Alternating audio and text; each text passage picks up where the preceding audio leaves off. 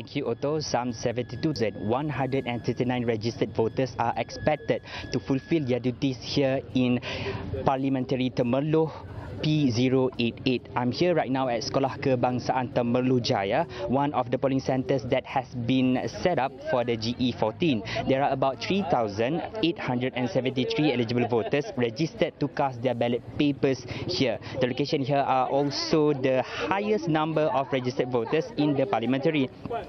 Most of the voters arrive at the premise around 12 p.m. to vote.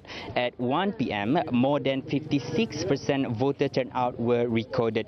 The P088 seat is seeing a 5-cornered fight involving BN, PKR, PAS and two independent candidates. BN candidate Dato Sri Muhammad Sharkar Shamsudin is contesting in 2 seats, Temerloh Parliamentary and Lanchang State seat. The parliamentary constituency is seeing 3-cornered fight at the Kuala Semantan State seat and 4-cornered fights for both Lanchang and Mentakap State seats.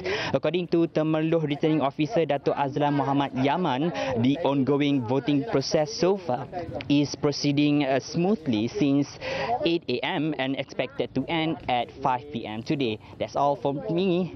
Back to you, Otto.